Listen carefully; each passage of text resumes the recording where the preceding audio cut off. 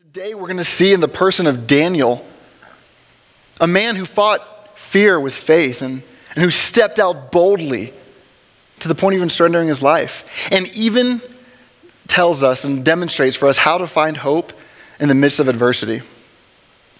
I really like his story, and if you'll turn with me to Daniel chapter 1, and so that basically kind of wrap it up, because like I said, we're gonna hit we're gonna hit three major things. These are kind of the things Daniel is mostly known for: is the whole diet situation, him interpreting a dream, and the last one is him in the den. So diet, dream, den. We're gonna hit those three things, and what we're gonna find out today is we're gonna see that when we recognize the sovereignty of God in our lives, we can trust his plan and follow him in obedience no matter the cost. Then let's go back and consider how he got there. The God that he served allowed his country to be destroyed, his people to be taken captive.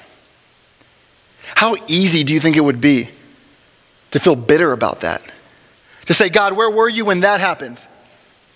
Where were you when my family and friends were being killed and just taken captive into a whole other country with these people who don't even believe in you? They pray to stars. I think we can relate to that sometimes, where we find ourselves saying, God, why aren't you here? Why aren't you helping us in this moment? But yet, the audacity of our faith stems from the intimacy we have with God. That how bold we can be, how willing we are to step out and say, God, I will follow you. Jesus, you're my Lord, you're my Savior. Our willingness to do that in various circumstances in life, the audacity of our faith comes from how deeply we know God. I believe Daniel knows that God can reveal the answer to him overnight. And so he puts himself out there. King, give me the night. I'll come back to you with the answer. He knows God is capable of all things. Do we believe that?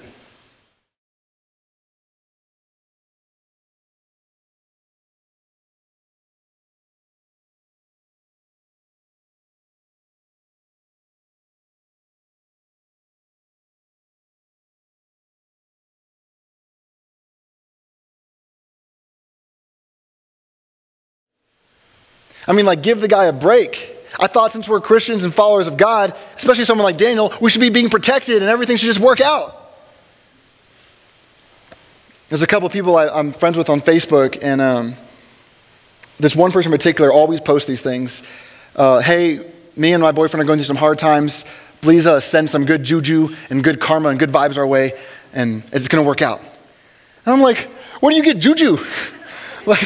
I've spent lots of time at Walmart. I can't find juju.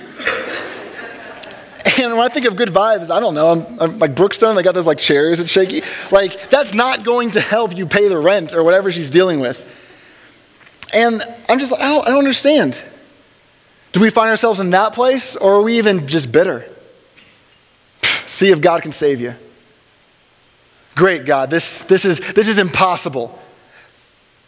We see that with our family sometimes. That person will never change. I'll never forgive that person. But if we believe that God's able, that kind of changes our paradigm, our perspective a little bit, right? I mean, we talk so much about living life on mission, about telling people about Jesus by our actions. Daniel was able to do it. I wonder if our coworkers and our friends could say, yeah, that person continually serves God, or if they even know that we're a Christian. Daniel was willing to step out in so many ways, even to the point of surrendering his life on several occasions. The third one I don't think was his fault. Well, no, yeah, he decided to pray.